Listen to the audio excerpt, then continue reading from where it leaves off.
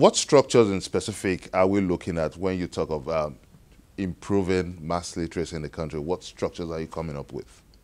As I told you, we intend to set up centers, in 10 centers in each ward in the country, and then with the promise by the president during the budget speech that 500,000 teachers are going to be recruited, trained, and deployed. We hope a portion of them will be given for this project. When you talk of creating more universities, now when the existing ones are still far below standards, is this the right way to go? It is, because most of the institutions you are talking about are not structured to address adult illiteracy.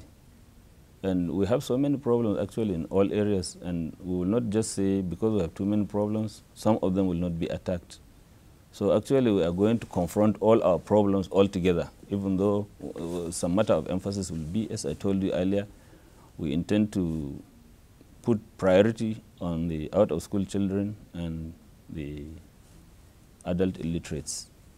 What are you doing to improve the quality of the existing ones, existing secondary schools and primary schools? The question of teachers, for instance, the president has already promised to recruit 500,000, at least for the basic level. And we have the intention to convert some of our universities into centers of excellence for postgraduate studies, so that at least they will be producing teachers who will man places in the tertiary institutions. Certainly we have so many problems, and there is a question of infrastructure, and the biggest perhaps is the problem of funding, which we are doing our best also to solve, because each area is crying for more funds. And in the last budget, they say education got the lion's share, 369 billion. And we are very grateful to the president for this, but we are an elephant getting a lion's share.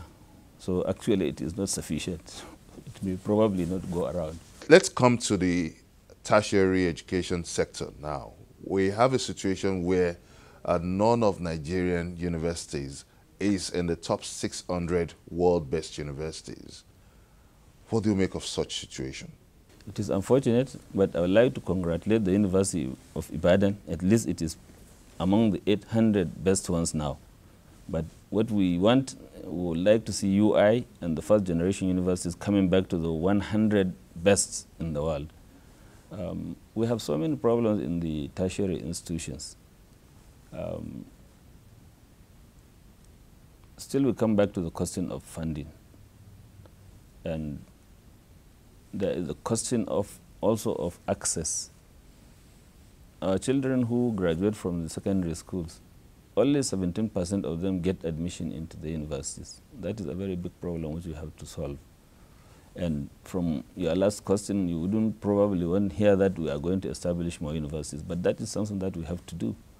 Expand the ones that are existing, establish new ones, and in particular, let's say we could tell the National Open University to open up so that so many people could be educated at the same time.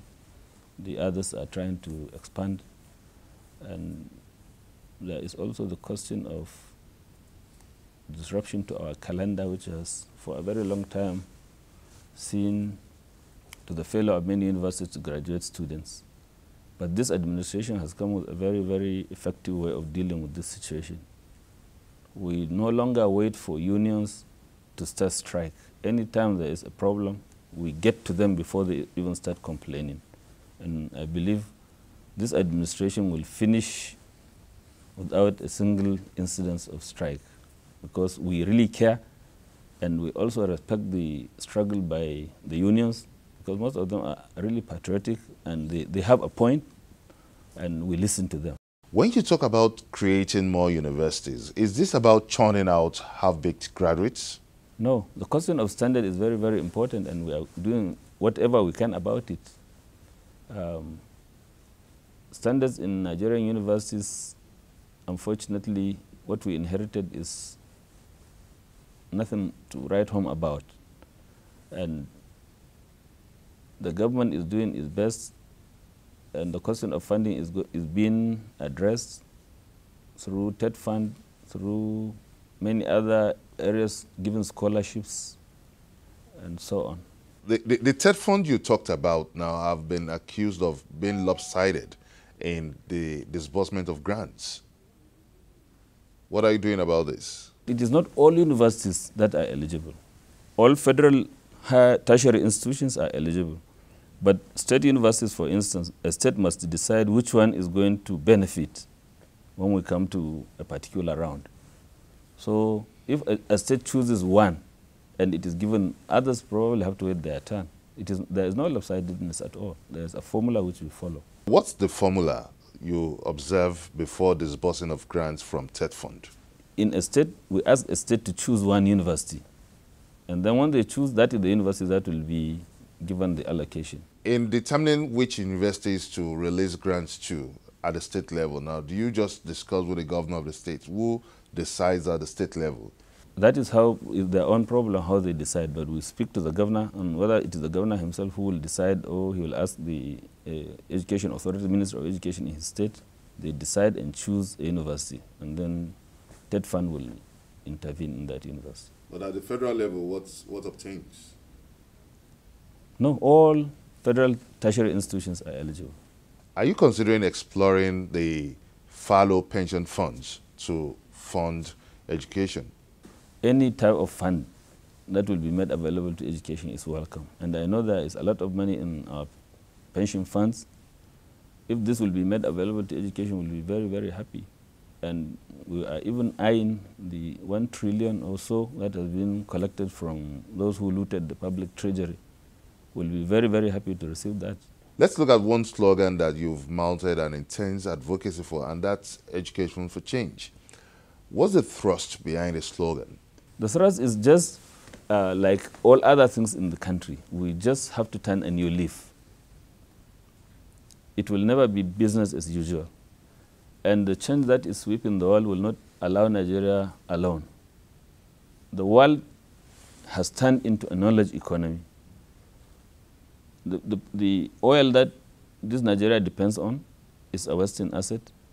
And even if it is going to remain, what is happening all over the world, that the best commodity now is knowledge.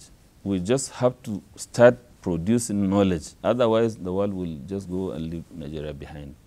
And what we have just launched, the action plan, is just to put the foundation down for Nigeria to start building on. You can also join in this conversation by sending us your comments on our various social media platforms showing on your screen. Coming up on Question Time, the Education Minister's comment about the cancellation of the post-UTME examination. Join us again.